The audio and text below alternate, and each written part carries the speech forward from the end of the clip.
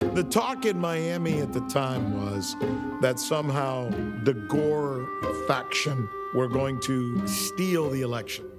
If I'm about to steal an election, the first thing I'm going to do is say they are going to steal. We'd like America to know how the presidential election is being stolen at this time in Miami-Dade County, Florida. And that's a brief preview of the new HBO documentary, 537 Votes, set to debut tonight. It chronicles the unprecedented and highly contested outcome of the 2000 presidential election. You will recall there was no official winner declared in the contest between George W. Bush and Al Gore on election night that year. The discrepancy was in Florida, where the race was simply too close to call. Under Florida law, the state was required to hold a recount, and that's exactly what happened. But it didn't go as smoothly as planned, especially in Miami. What followed were weeks of controversy and debate.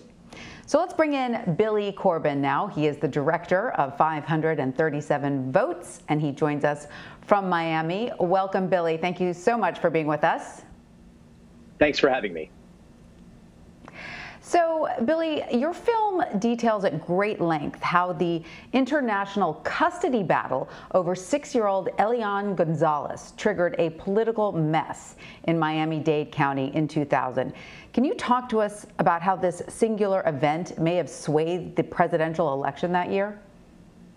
Yeah, it became, in fact, a huge controversy in national and international politics. This 5-year-old boy arriving on a raft, being discovered by fishermen offshore after floating adrift at sea for 3 days when his mother and many others perished in a raft that had sunk after they had fled Cuba. And it turned into an international custody dispute. And Elián became basically a political football between the very powerful voting bloc of the Miami Cuban exile community and Fidel Castro in this proxy war that had been going on for several decades. And that bled over almost instantaneously into presidential election year politics. It was a major question at the Republican presidential debate in January of 2000, and it forced Al Gore, in fact, to break from the Clinton administration and demand that Elián González remain in the United States rather than what the Clinton administration and Janet Reno wanted to do, which was to return him to his father in Cuba.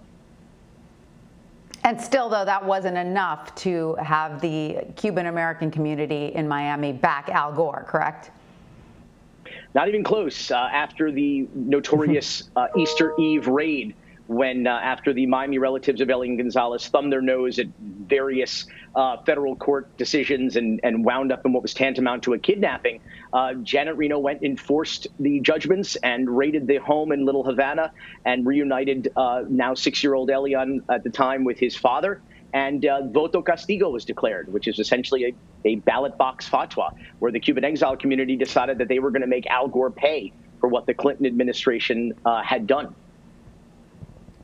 All right, so then tell us a little bit more about the actual recount, because I remember at the time there was a lot of animosity between Gore and Bush supporters during that time, a lot of talk about hanging chads and such.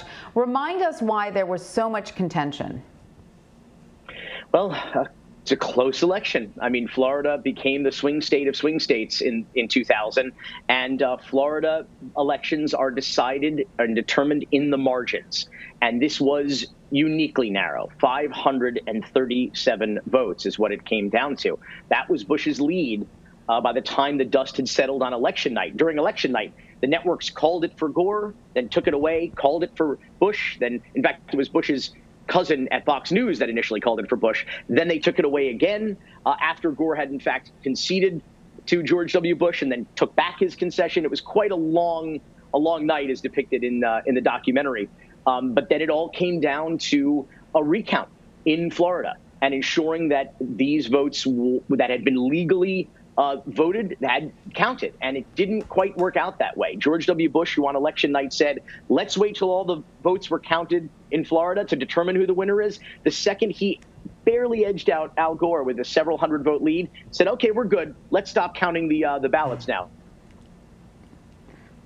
And your documentary, though, makes the point that a lot of ballots went uncounted. Is that right?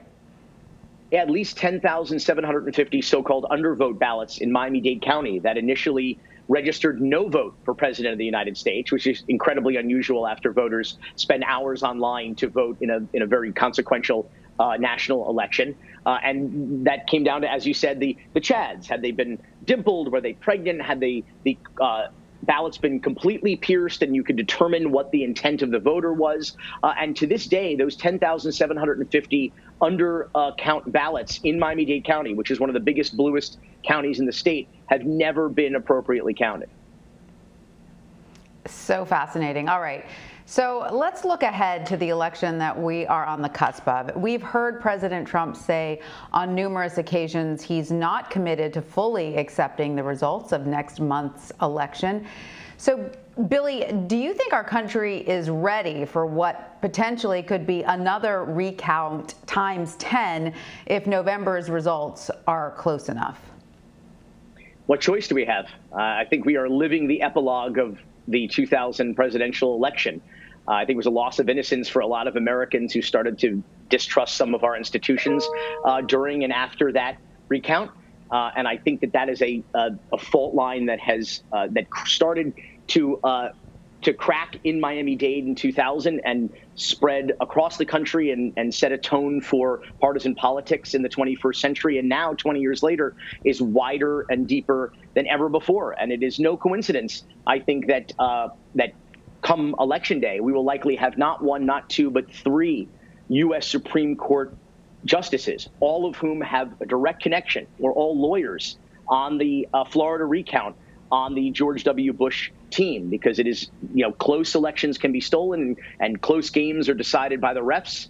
And it may very well once again go to the refs on this one. And if that's the case, they need to make sure the deck is stacked. All right, all very insightful points. Billy Corben, director of 537 Votes. Congratulations on your film, and thank you so much for joining us. Thanks for having me.